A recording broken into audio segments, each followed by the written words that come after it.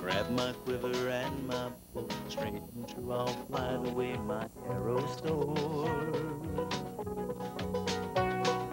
Wondering what adventures we may find, traveling with no boundaries in our minds.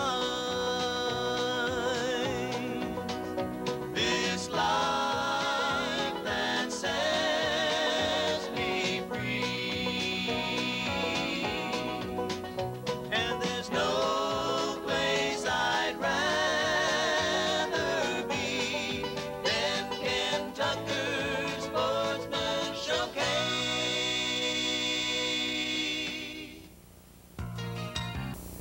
Jim Taylor set up over a food plot. Well, wild hogs have been devastating the food plot.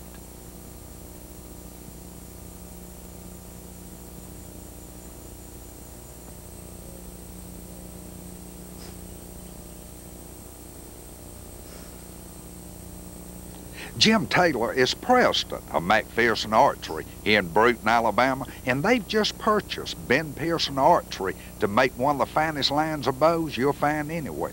So check them out the next time you go in an archery shop.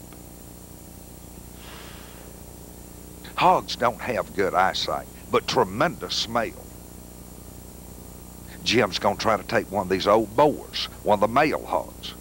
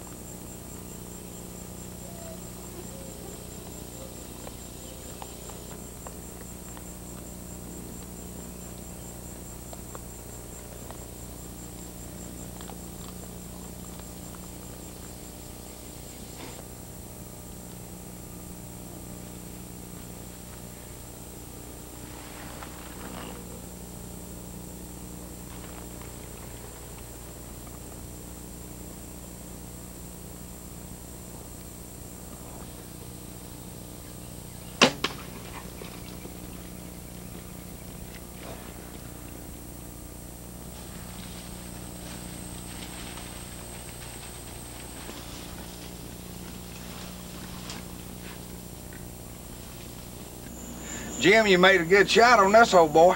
Sure did, Ken. We had just got to our stands and hadn't hardly pulled the bows up and heard these guys crossing the creek, came up under us, turned and went left and came right out into the field about 25, 30 steps from us. This was one of about 5 other hogs that came out there.